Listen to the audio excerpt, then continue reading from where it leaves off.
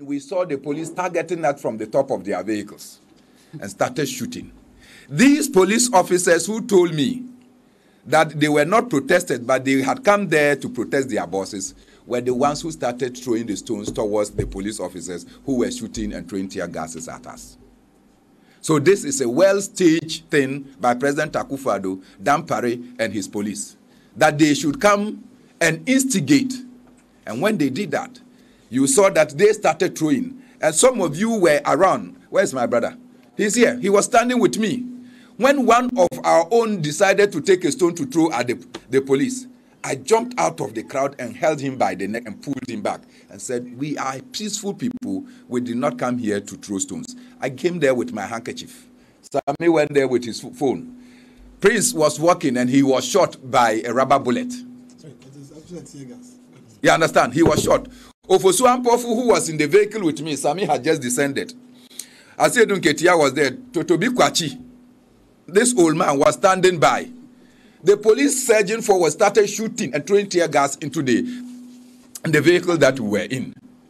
Asiedun Ketia, I don't know where he learned his skills from. So he laid flat in the Kia. I don't know where he learned those skills from. He laid flat in the Kia. Totobi Kwachi wanted to meet the police to find out why they were doing that.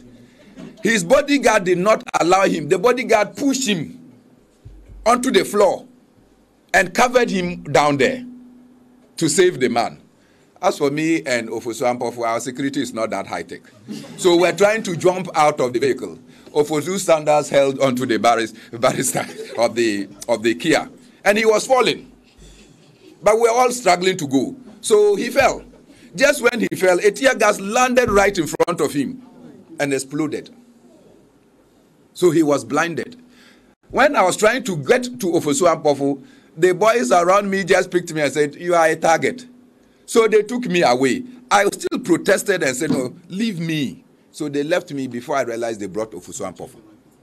Whilst we were there, whilst we were at the far end, the police started coming towards our direction.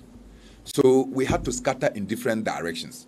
I entered into the station, the Trotro stations, all the way to Neoplan. The police were still throwing their tear gas into Neoplan station at innocent persons. The police have the courage to go and issue a statement to blame us for something that they have planned.